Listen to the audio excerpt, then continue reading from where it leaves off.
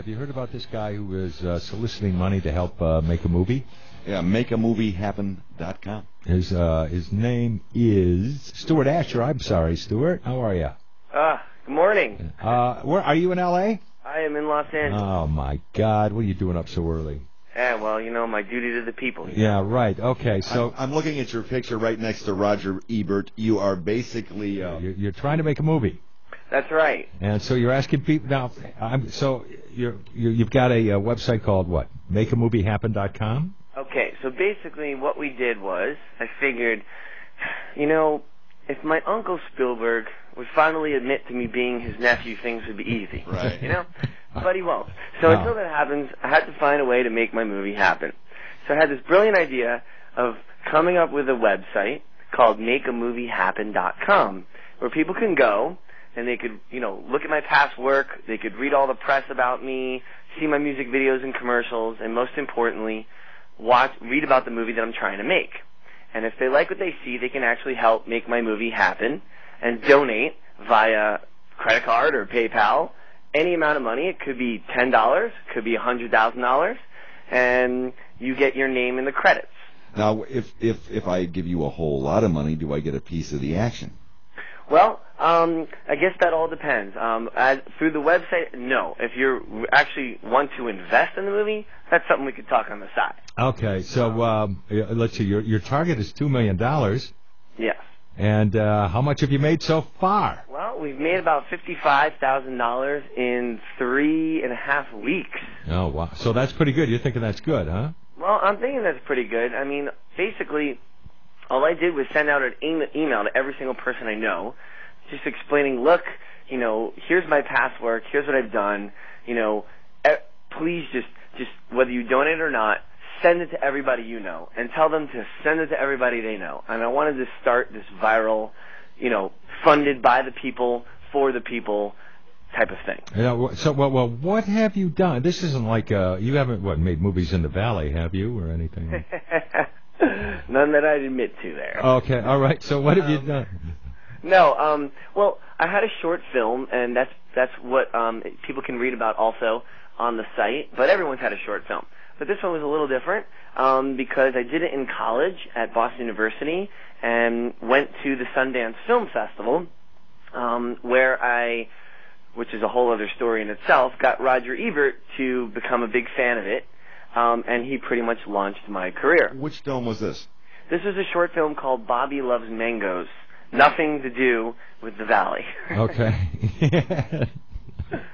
So basically what happened was I was in Sundance, and, you know, even when you're there, you can't even get anyone to watch your film, and I couldn't afford to go, so I was part of the volunteer program, which is great. You know, they fly you there, they put you up for the week, you tear tickets and try and see as many movies and meet as many Hollywood industry people as you can. Yeah.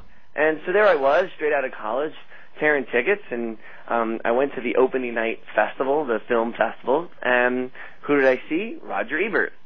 And it was this big press line. People were asking him what he thought of the opening night film, and maybe I should have waited, maybe I shouldn't, but I had my tape with me, and I walked right up in the middle of his interview, and I was like, Mr. Ebert, you got to watch this tape. This is the best film you'll ever see. And he was kind of like, the Chicago Times doesn't fly me here to watch home videos. So, yeah, right. You know? No, he was a jerk. Yeah, he wasn't very nice. And at the time, that's exactly what I said. I kind of called him a beep beep, and he heard me, and he was like, wait, you think I'm a beep beep? And I'm like, well, you know, you could have said it nicer, man, you know? And he was basically like, I'm sorry, you know, you're the icing on the cake. Everybody comes over and accosts me all the time. And I'm like, great, no worries, out of guilt, now you have to watch my film.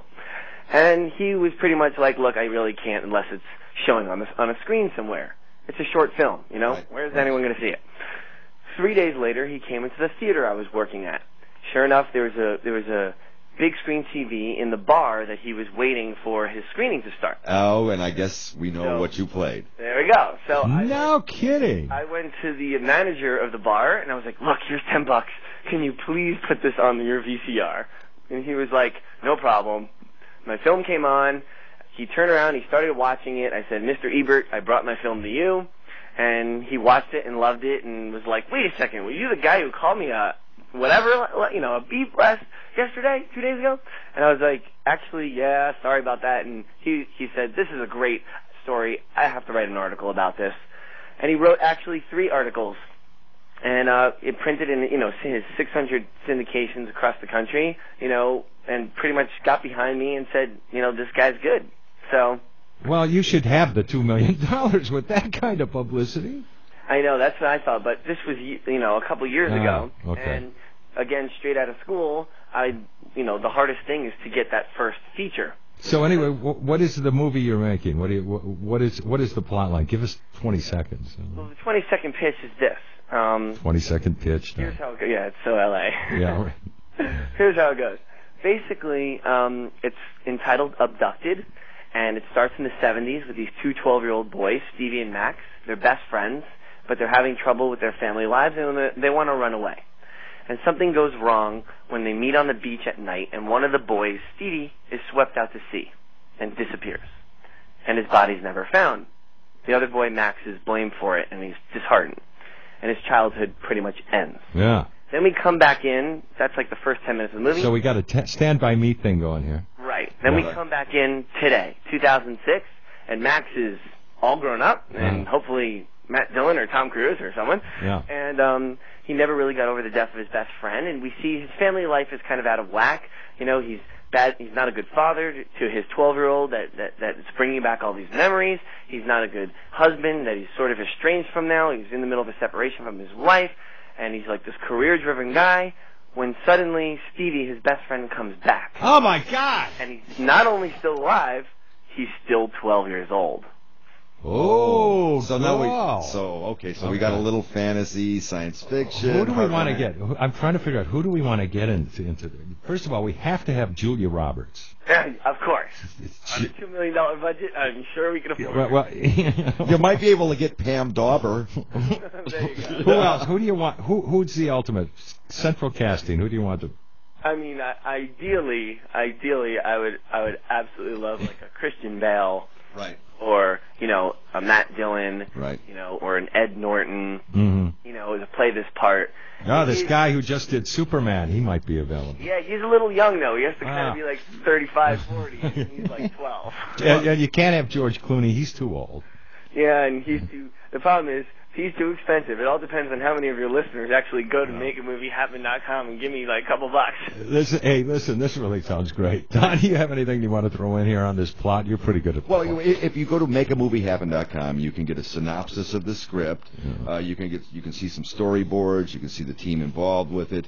And you just make your own judgment. You look at it and say, do I want to see this on the screen? I'm in. Because if you don't give up enough money, you'll never see it. Oh my God! And you want this to be on big screen. You don't want this for a made-for-TV. You don't want this on Lifetime, do you? Exactly. All right. The idea is there are so many movies out there, and many people complain about these huge Hollywood movies and how they're unsatisfying and they're a fortune. And here's a chance that actually has a good message, and they don't do that anymore. Here's a good film that will actually inspire people to make a difference. I'm in tears already. No explosions, no gratuitous sex. No explosions or gratuitous sex. I'm out. In the film. All right. Stuart Acher, thanks a lot, man. Thank you, guys. Okay.